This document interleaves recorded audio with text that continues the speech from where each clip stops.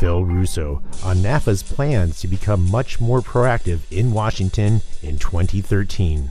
Advocacy is one of NAFA's major roles. It's one of our strengths. It's one of the things that only NAFA can do. There's not another organization out there that can represent fleet managers and fleet management in the capacity that NAFA does.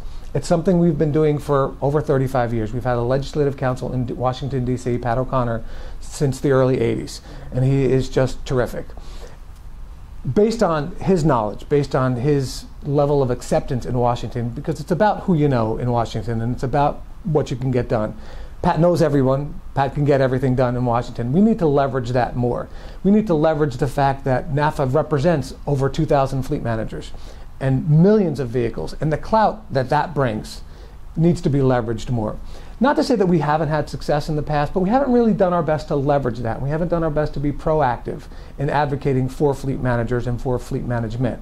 So instead of sitting back and reacting to proposed legislation and proposed new laws, NAFA is going to take an active role in 2013 in going out and saying, this is what we want. This is what fleet managers want from legislation.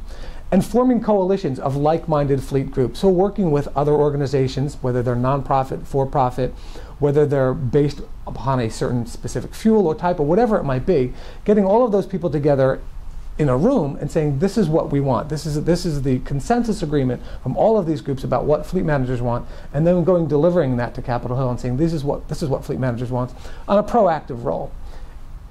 That's a lot to do. That's a lot of work.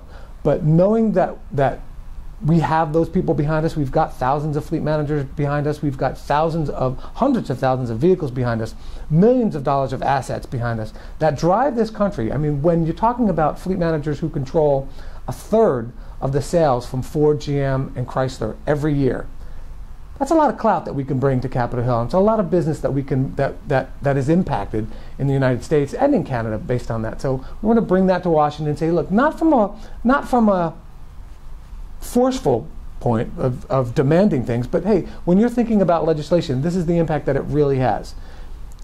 We're all for green things. We're all for making the environment safer and making the environment better. But let's do it on a realistic basis, and let's do that on a proactive basis rather than a reactive basis.